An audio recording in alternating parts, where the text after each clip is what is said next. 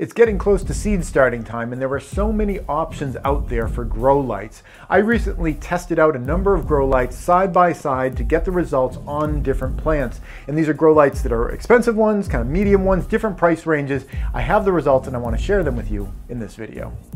I love the chase and the hunt, and I set the pace when I'm running. I always take what I want and I always give it 100. Don't need a bank, no I'm funded. Play the game like it's nothing. I'm always thankful for something. Don't take for granted, stay humble. Now waiting, better believe in your mind, cause it's everything. You can mold, shape, find almost anything. Hey everybody, this is Praxis, and it's that time of year again when you're getting all these kind of growing catalogs. There's a Fedco one, there's a Gurney's one, and they get me thinking about the next growing season, what type of seeds I might want to order for this year, and also they might get you thinking about whether it's time to get some grow lights. And that's where I was last year, and I set up this whole grow light setup. This uses Mars Hydro lights, and I saved up for these for a while because Mars Hydro lights are not the cheapest grow lights that you can get, but it was my impression that there was a lot of quality associated with them, and I tend to like to buy things once and then they last like, either my whole rest of my life or an incredibly long time, versus buying cheap stuff that you end up having to keep rebuying, and in the long term you end up paying more for the cheap stuff. So I saved up a while for these lamps and I finally put the setup together. We're going to go over the setup in a little bit, but the reason I want to do this video is I wanted to compare these Mars Hydro lights to some cheaper alternatives. I saved up for these, bought these with my own money, but as is oftentimes the case, I'm always getting besieged to some degree with offers for different products that people want to send me, so I'll do a review here on my channel. And the vast majority of it I turn down. Most of it is just completely inappropriate. It's like I'll get like beauty products like mascara and different things, and it's like yeah, that's just what the preppers are looking for. It's like a new mascara. But a lot of it is also kind of relevant, but I won't do a ton of it just because yeah, that's not the kind of channel that I got. I occasionally share things with you that I think are kind of nice, but I don't get too deep into the weeds with doing one product review after another, despite the fact that they're very popular. Doing angry political videos, things that have anything to do with impending doom, or product reviews. Those are like the top three things, and those are kind of like the three things I never do on my channel, really. But I am doing a product review here because I wanted to compare the expensive Mars Hydro lamps that I got with some of these cheaper ones that I was sent, and the results were actually a little bit surprising to me, and I wanted to share them with you guys. I've got photos of plants reacting to these lights, because that was one thing. Well, whenever you get product review offers, they're always like, okay, we're going to send you that product, so in like 3 days can you have a review? And it's like I guess with some products maybe you could review them in 3 days. I like to kind of take my time with them a little bit, but certainly with a grow light, you can't know whether it even works over 3 days. So I told them it'd be like a couple of months for me to like test it out, and it's like a year later, and I'm finally getting around to doing the video. But I want to do it now because I know there's a time when people are thinking about maybe getting a grow light set up. So like I said, this is the Mars Hydro setup. These lights are not the cheapest around, but they've got a lot of nice little features with them. They're dimmable. You can plug them into mechanical timers and they can kind of turn on and off.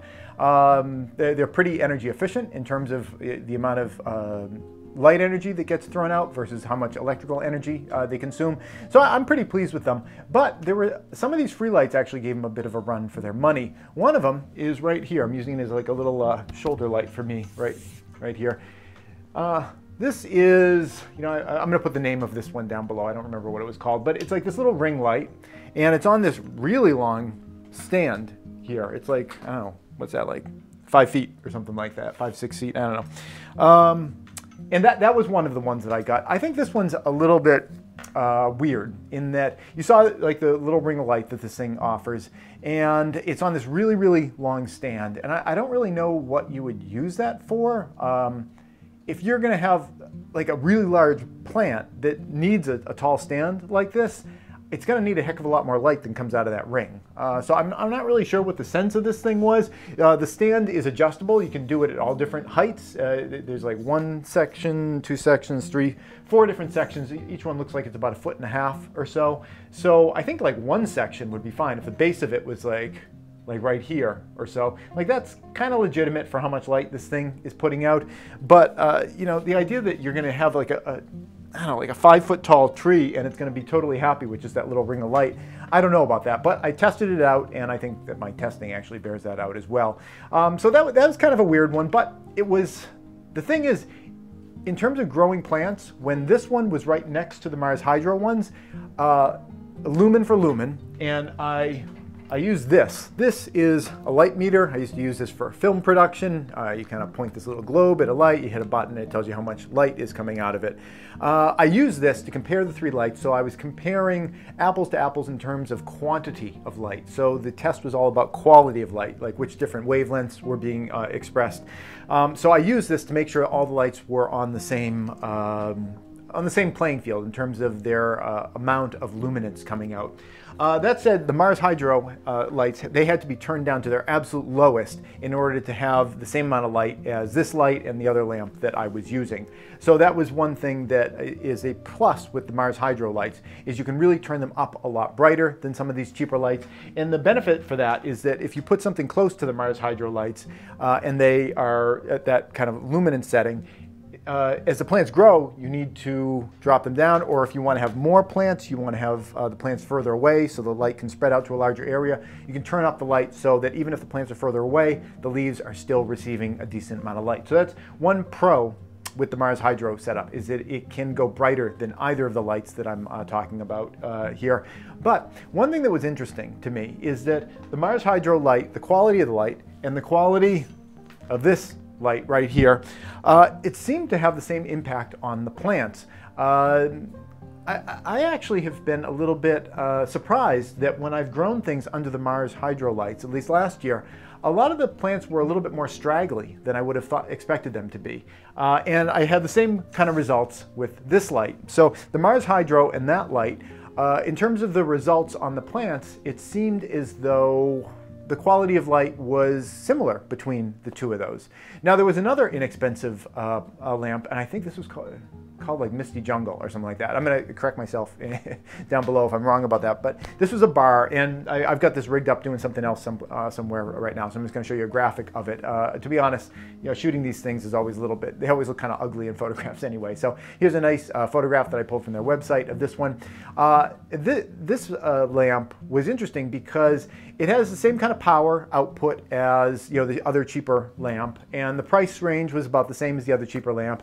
But I felt that the plants that were being nurtured by the light from this, and I'm just going to go with Misty Jungle. If that's a mistake, it's a mistake. If it's right, it's right.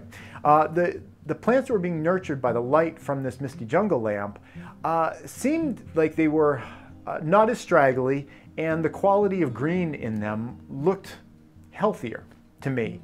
And I'm going to show you some images here of the different subject plants that were put under different lights. You'll also notice that there is a fourth group. You're wondering, like, what the hell, a fourth? I thought you were just testing 3 different lights.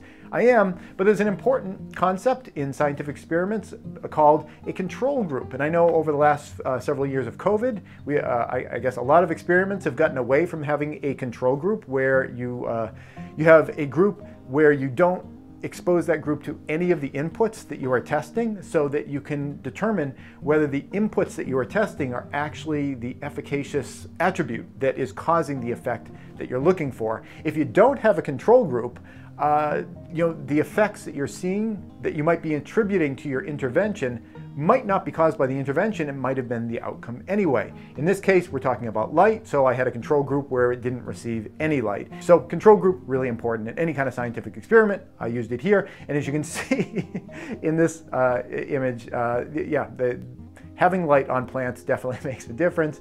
You know, these lamps that I was exposing these plants to were different than having the plants not have any light on them, because obviously when they didn't have any light, you know, from any of the sources, you got a very different outcome. So the lights were making a difference. And I felt that the Misty Jungle light gave the plants a healthier shade of green, and they seemed a little bit less stocky to me. Now, the plants that I was using as subjects was a variety. I chose a mixture, a medley of different sprouting grains. So instead of just using alfalfa, I used one that had alfalfa, and there's like mustard greens in there, and radish greens, and broccoli greens, and all sorts of different plants. You would have a better sense of what might broadly work across all of them. So that's what you're seeing in these images. So my sense of these different lights is that they all worked pretty well. Whether you're using some of the cheap lights, whether you're using the really expensive lights, they all worked really well. One of the cheap lights seemed like it generated some healthier colors in some of the plants, but you know, even with the way that I've done it, in each cup there's got to be like hundreds of seeds in each cup. I think the experiment really deserves to be done more than just once in this case to really say that that's like an ironclad outcome of this. I think generally my take home from this is that all the lights worked pretty well. So it really comes down to the difference between them being price and versatility. The Misty Jungle lamp and this weird super tall one, those you know, were both pretty inexpensive. The Mars Hydro is more expensive, but the one thing that the Mars Hydro has that the others do not have is the Mars Hydro can output a heck of a lot more power. I'm just going to show you here by flipping this on. So this is the Mars Hydro. You can see it is a lot more light even as it is hitting on my shoulder right now, and it's turned down all the way. So let's flip this thing up all the way. Oh, I'm turned on the wrong one. All right, here we go. So that is the Mars Hydro, you know, at its full power. So it has a lot more power potential than the than these lamps. This is this lamp at its full power setting. Another thing that was nice about the Mars Hydro versus some of the other cheaper lamps is that while the other cheaper lamps, they do have, here's a little, they do have these little controllers that come with them, and they've got timer functions, and you can turn the power on them down, but I already had it up at the highest setting. You do have some controls over it, and like I said, there is a timer function in here, but one thing that is kind of a downside for me anyway is I love using mechanical timers to kind of time a bunch of different things, synchronize things. I also have heating pads on here. There's heating pads on these two sides, so I'm having the heating pads run through timers. I'm having the lamps themselves run through timers, and these lamps here, the cheaper lamps, neither of them could be used through another timer because they were the sort of thing where if you turn them on and unplug them, which is how a mechanical timer works, is it essentially cuts power to things. If you turn them on and unplug them and then plug them back in, they don't go back on. So you know, the cheaper lamps would not allow you to run them with a timer setup, which for me is a downside because I love using timer setups. Maybe you don't care, and they do come with their own sort of timer for flipping them on and off. But that was another kind of versatility issue for me. So all the lamps seem to like they work fine as long as they were close enough and you weren't trying to do a large area. Mars Hydros can be turned up to be much brighter, so you can get a much larger area.